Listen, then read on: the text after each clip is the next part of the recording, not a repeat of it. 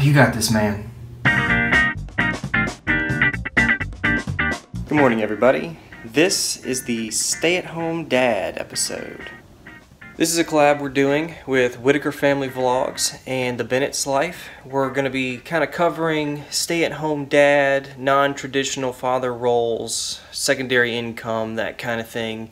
It's going to be a lot of fun, very interesting, and I would say probably not your typical sitcom father role type video.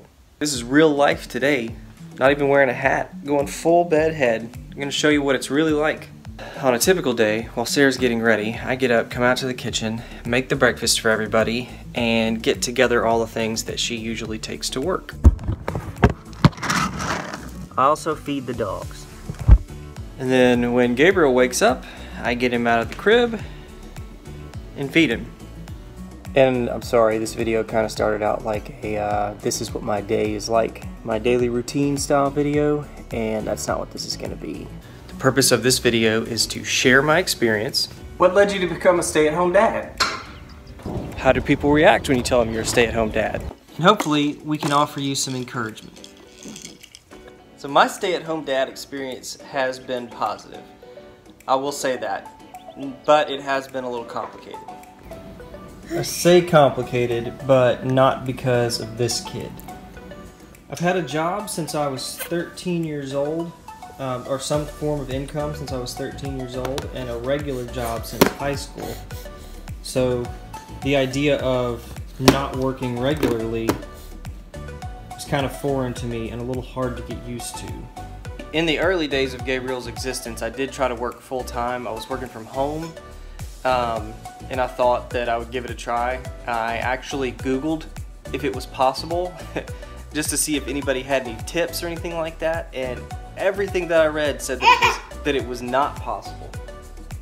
And I thought, the kid just sleeps in his little swing all day. You know, how hard can this be?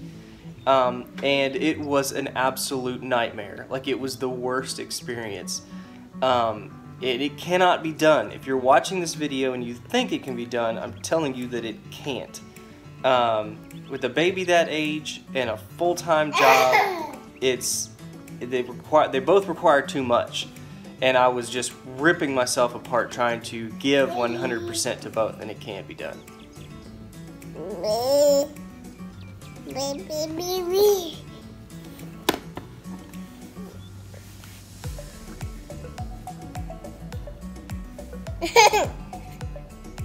When I quit my job, I had a hard time feeling like I was pulling my weight in the house, even though I was doing a lot of the housework, caring for him, you know, keeping him alive, those kinds of things. And Sarah was very good at reassuring me that I was pulling my weight, but not bringing in a paycheck always just kind of weighed on me.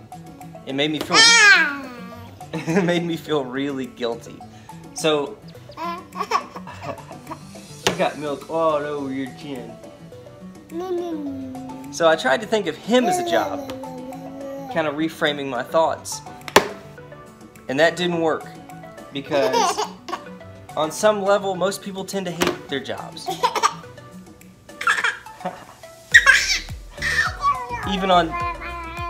Even jobs they love, there are days that they hate them.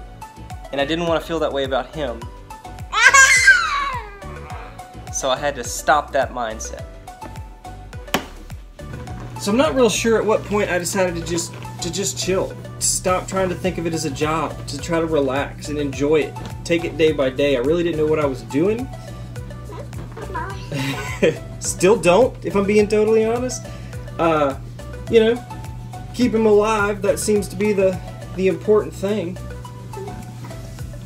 I will say that he rolled off the couch once.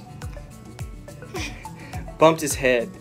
I was getting his bottle ready, and this was the very beginning of when he started to move, you know, and it used to be you could put him somewhere and he wouldn't go anywhere. But I learned that day that those days were over, because I put him in the corner of the couch and he leaned forward and then slid right off the edge. So it wasn't like he just fell, but he slid down and I heard thump, and then he started crying. And that was the first time I said, you ever have, I told Sarah, I said, you know that time when you realize the first time you really mess up at a new job, you make a mistake, you know, and you feel like you're bad at your job? That day was, the day he rolled off the couch was that day for me. But he's alright. That doesn't mean we didn't call the doctor and get him checked out because we're overprotective first-time parents. I honestly thought being a stay-at-home parent would not be as exhausting as it is. I was very naive. But it actually...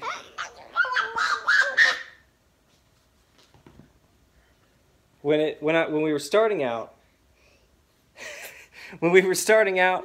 people would say, how's it going? And it's like, you know, it's a whole lot less stressful, but it's way more exhausting. So it's a real job.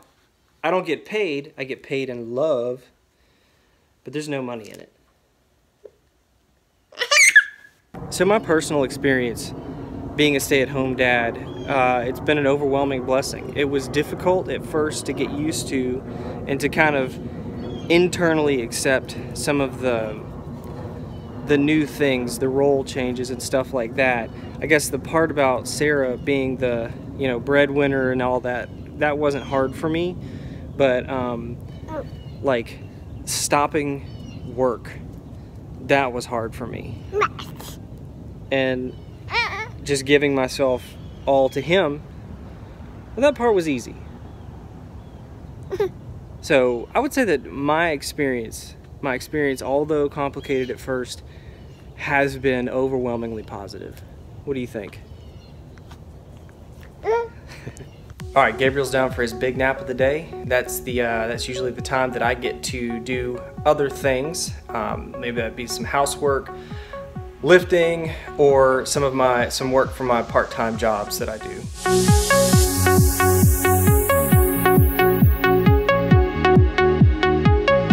So me becoming a stay-at-home dad really isn't that exciting of a story. So even back when we were dating, before we even had kids or were married or anything like that, Sarah always said she never wanted to put our kids in daycare. She wanted to be able to raise them at home. That was just her preference. I didn't have a problem with putting kids in daycare because the idea of me being a stay-at-home dad or her being a stay-at-home mom seemed kind of foreign at the time. We were both, you know, working on careers and that kind of stuff, so we just didn't really even think about it. Or I didn't even think about it. So we moved to Dallas for Sarah's career. She was already kind of the main breadwinner, or she was the main breadwinner. So this kind of took her out of the running for staying at home with the baby. So when she got pregnant, we already started talking about me staying at home with the baby. So with the cost of daycare, Sarah's desire for the kids to be raised at home, and she's the main breadwinner, and her career being here in Dallas, I'm already working at home, so it just made sense that I take on the role of stay-at-home dad. Jeez, I hate leg day.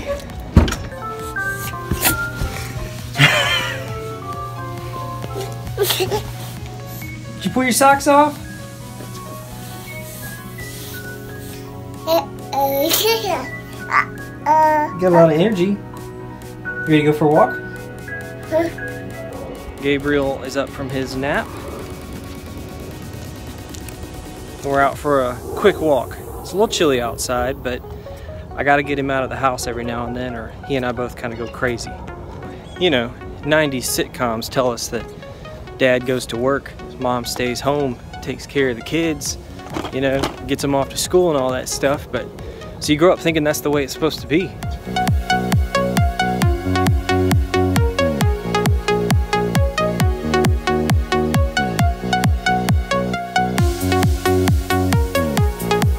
So honestly, the bulk of the people that I've come in contact with have been very supportive. You know, traditionally, like I said, the man goes to work, and this is 2018, and I don't think that you can say anything is traditional anymore. I mean, I guess you can say it's traditional, but we're all about breaking those traditions these days. Little Nanook of the North here. Bundled up. Mommy would be proud. Daddy's good at this. So I'd say really up until this point, I haven't met many other stay-at-home dads. I have known a couple in my life, but only as acquaintances, never really actually gotten to know them. And interestingly enough, it's through YouTube that I've met a couple others. I do get a variety of reactions though, you know, after having done this for almost a year. When you tell people, oh yeah, I'm a stay-at-home dad, you get the, oh, well good for you. Really? That's so interesting. Oh man, it must be nice not having to go to work every day. But honestly, they hadn't been too bad. Mostly people are very respectful and generally pretty impressed. I feel like we're kind of at the dawn of the stay-at-home dad era. So typically when I tell people that I'm a stay-at-home dad, I kind of get looked at almost like I'm a unicorn. It's like a, really? Okay, that's cool. You know, no one is outright disrespectful or anything like that, and usually everybody's pretty cool about it. Did you freeze your little fingers off? No.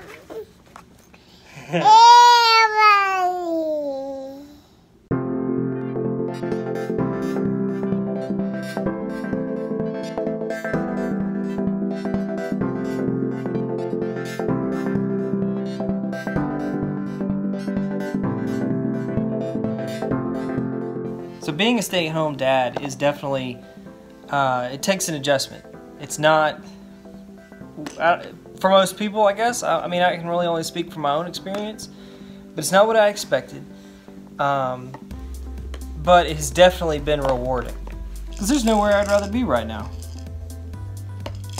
He's been working on this thing for a good 10 minutes. He's gonna get it eventually.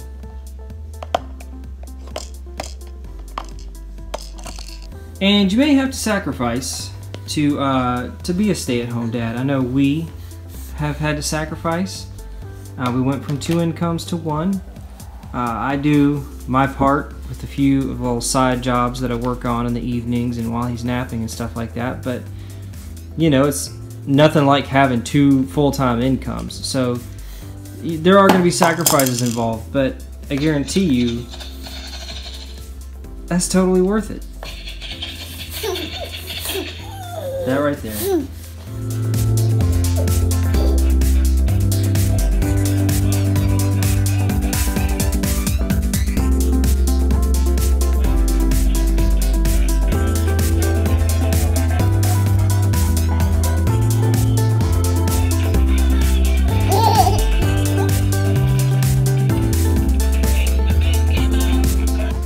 So it's important that I mention that none of this would be possible without Sarah.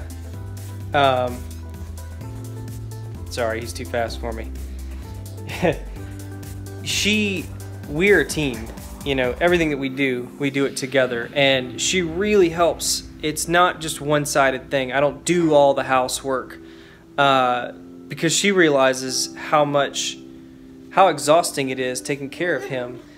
So she'll work, and then she comes home, and then she plays with him while I can get other things done, or we play with him together. We work through books with him together and that kind of thing. Try to read to him or point to the pictures on the page anyway. And then she helps with the dishes. She helps with the cooking. I mean, she really pulls her weight. She plays her part, and she's an excellent partner. And I've always said that we're a good team. Now we just got a third member of the team.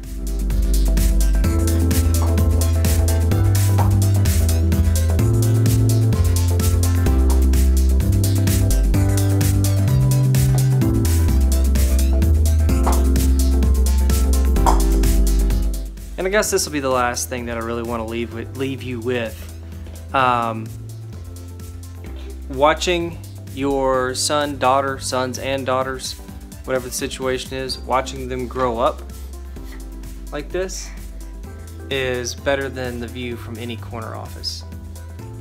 I would never get the same kind of fulfillment at work that I get changing this kid's diapers.